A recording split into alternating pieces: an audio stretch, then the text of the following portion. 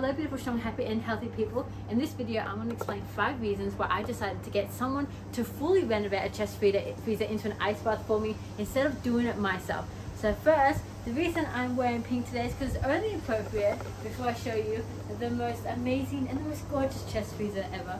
So take a look at this bad boy. Now, of course, the pink is a very Barbie pink. Right, come on. I couldn't have picked a better color. It's so funny that when we're picking colors, I was choosing so many people's color choices. People were doing black, people were choosing bright red. My husband wanted bright red, and I said no, I do not want to hop into the ice bath every day and have the feeling that I'm getting attacked by a shark or that there's blood in the water. So we agreed on a most gorgeous pink ice bath, and I'm pretty happy. I think he's pretty happy too. So, what do you think?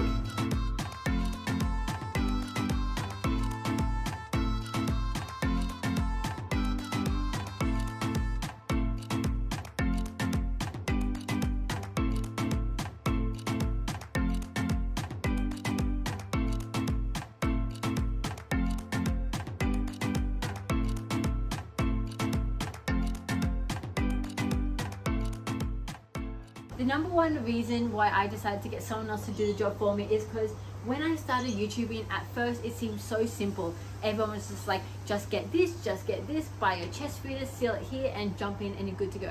But as I started actually going into the rabbit hole of DIY chest freezers, which most likely a lot of you are doing, I started realizing that everyone had a solution, everyone had the best idea, and everyone's was completely different. There was very few that actually overlapped. So I was getting a little bit too much information that I started to get a little bit nervous about doing it, and I was like, no one actually has the perfect answer of how to do this, and I wanted something that was going to last. I didn't want something that in a couple weeks I'm going to have to throw away, or I'm going to have to fix up, or that's quite unsafe and I'm going to have to heal whatever injury I get from jumping in a chest freezer that wasn't actually safe for me to jump into.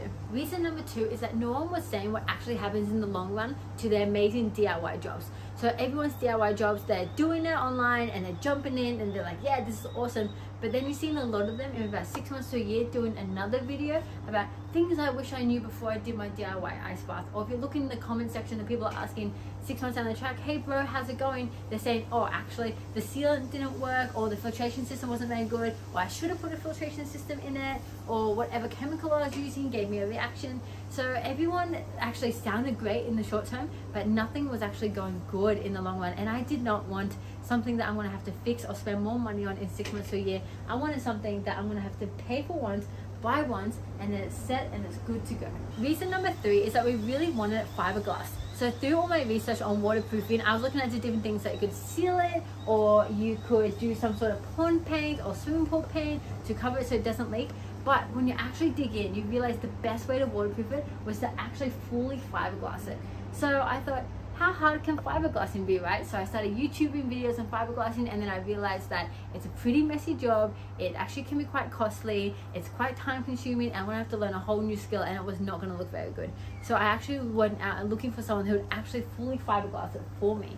And come on, this is a pretty good looking job. It's a gorgeous finish.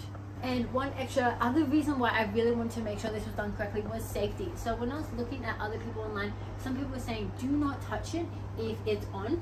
Do not touch the water, do not let kids near it, careful of things short circuiting, make sure you have extra backup safety things, and it was starting to look a little bit scary. So I didn't want to build something that I was going to be so terrified of the kids going near, especially when we're in it, the kids are going to want to play with the water and have fun with us.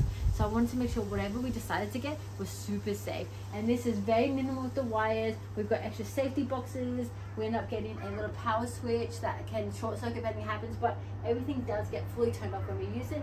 But this is a lot safer than what the other things I did see online. Reason number 5 is the filtration system. So that when you're doing the research on DIY ice baths, is you're really looking at how to get the filter correct.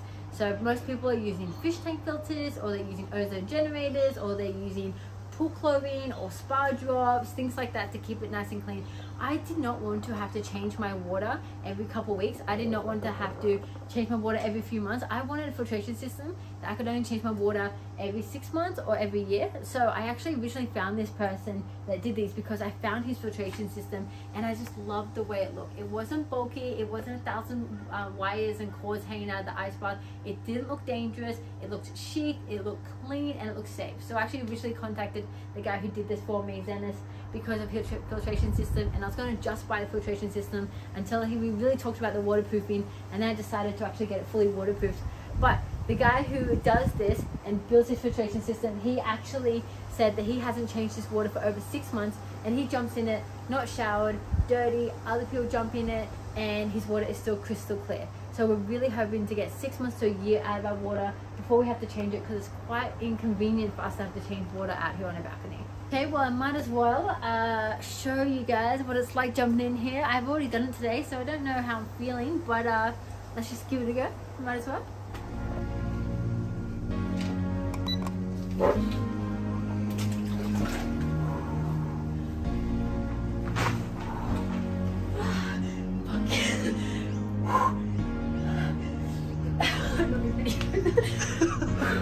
We should do this in silence.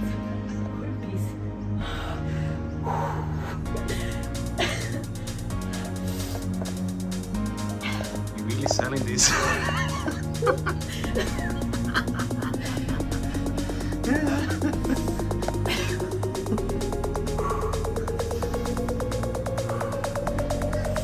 Go to my happy place, take my hot shower.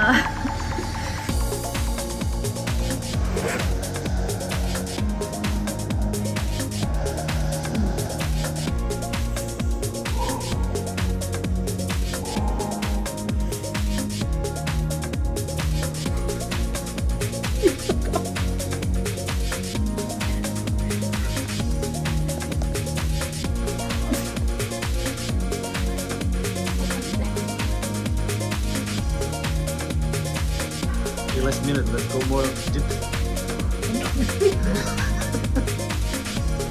I'll just deal with the negative comments.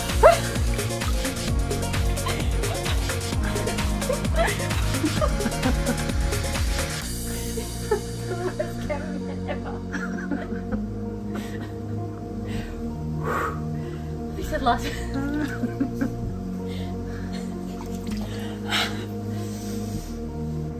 Why I got a full-size ice bath. I don't even use it all. I could have got half the size and saved money.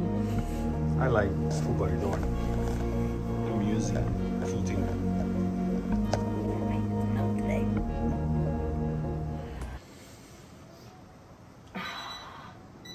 Is it time?